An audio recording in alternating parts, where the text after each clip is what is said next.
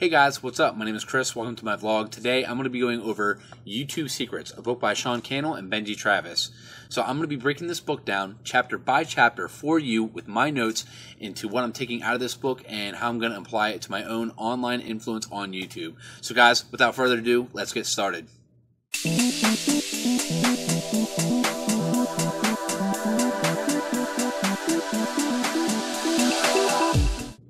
Alright, hey guys, welcome back. Chapter 5. It is going to be community, engage with your audience. So it starts out with a statement: the internet is becoming the town square for the global village of tomorrow. So, like I said, you know, internet's here. It's it's here and it's here to stay, baby. So we got to figure it out. All right, and so as a YouTuber, you can create more of a connection with your audience than ever before, because YouTube gives your audience the ability to see you, so they can trust you. You know what I mean? If they feel that you know what you're talking about, or at least have a sense of it, and they learn something or get value out of what you're giving to them, they're going to keep coming back. So find your community. So with finding your community, you know, in order to attract a subscriber, when they subscribe to your feed or when they subscribe to your channel, they are searching for updates. They want a connection. They want to, or they are willing to commit. So that's something that you have to keep in mind. And you know, at least for me, I don't want people just to click on my videos just to watch them. I want them to keep coming back. I want them to find value in what I'm giving to them. So one of the things that I'm going to start doing here on not just my channel, but also my actual blogs, I'm going to start to poll users and see what it is that they're looking for, and I'm going to hopefully build a community that they can kind of wrap themselves around. So if they need help, they, if they're not finding the answer from me, maybe they can find it from somebody else within our little community. You know, I definitely want to create a space that people can, get information when they want it. All right, so power tip. I always like power tips. All right, power tips are, at least this power tip is, people can turn on notifications to your channel, but you're going to have to remind your viewers to do this. So I myself right now have just a personal vlog, at least the vlog that you're using or watching right now. And I mean, you can click on the notification button to see what, daily videos or weekly videos that I come out with, and that's great.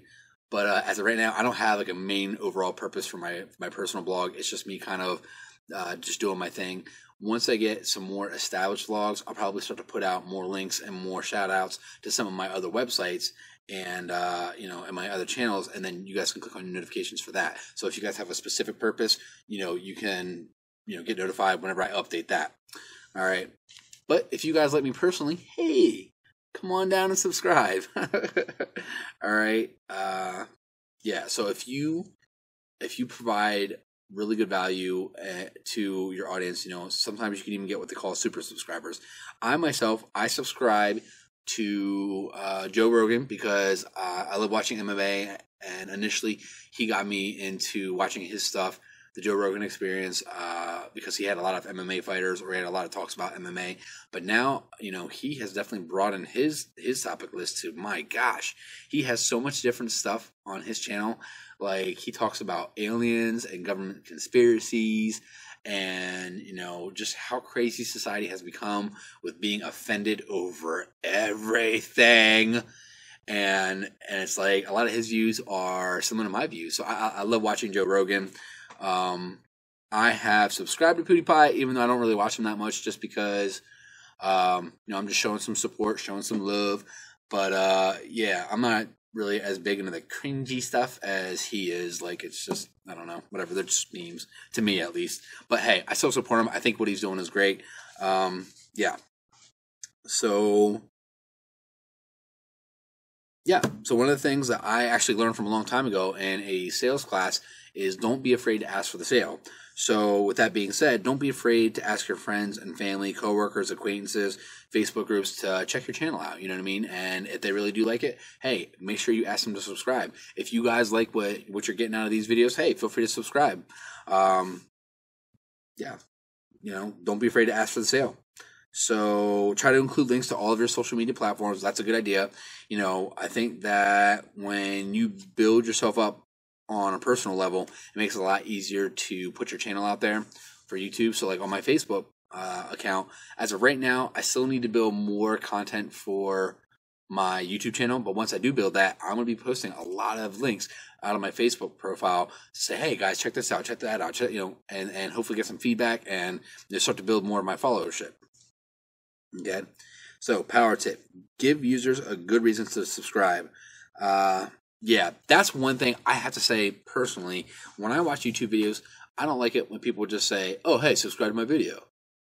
It's like, I don't know. I only want people that are going to be loyal subscribers. I do not want people to subscribe just because, I don't know, it's like the cool thing to do or whatever. Like I myself, I don't know. I mean, I guess I do watch PewDiePie sometimes, but I don't know. I feel like it's all in the way that you word it. One of the things that they kind of said here is, don't forget to subscribe so you never miss out on my brand new videos. That's a good reason to subscribe. Because hey, maybe I don't want to miss out on some brand new videos. Joe Rogan actually doesn't do that, but I like his content that much. I don't even care if he says it or not. I just I don't mind subscribing. Don't ask people just to ask people, just because then you start to become needy, and that's not cool. Don't be like, please subscribe to my content because I have no other followers. I don't want to be like that. I only want people that get value out of what I say, because those other subscribers that are not really into your message, they will be the first ones to turn on you and talk smack on you when something goes wrong. I want loyal subscribers, people that, like I said, get something out of what they're watching. Okay. And the more comments you get, the more relevant you will become. So that's one other thing that you're going to want to do. So after you ask your viewership to subscribe, if they are subscribers, hey, ask them to comment. The more comments you get, that YouTube algorithm, it'll pick you up faster, and it'll start to rank your videos higher. So guys, if you like this video, comment. If you don't like this video, comment lightly and politely. All right. So this talks about, in this chapter, also to name your community. I do not have, at least I feel that I do not have a big enough channel yet to name a community after. I still need to build my community, and that's kind of the process of where I'm at right now. But that could be something kind of cool.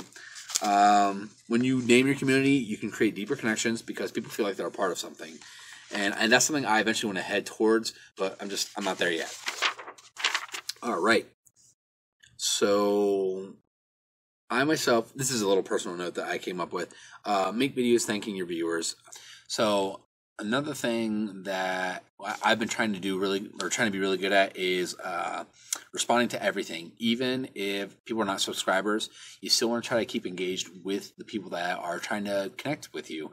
That will actually, I think, help go a long way and help make them become subscribers. If they feel like you're really truly actively listening, and so yeah. Develop true fans. You don't need a large audience. You just need a dedicated audience of true fans. And I truly believe that. Like I said, I don't want people to subscribe just to subscribe. I want them to get something out of what they're viewing. I want them to be engaged. I want them to be connected. And yeah, I think that's going to be not just a deeper connection for them, but it's also going to be a deeper connection for me. You know what I mean? I truly want to make a difference, not just in their lives, but first and foremost, my own. I want to, I want to be able to connect with people and make sure that they're just able to benefit off of what I'm giving them. So yeah. All right, so that is the end of chapter 5.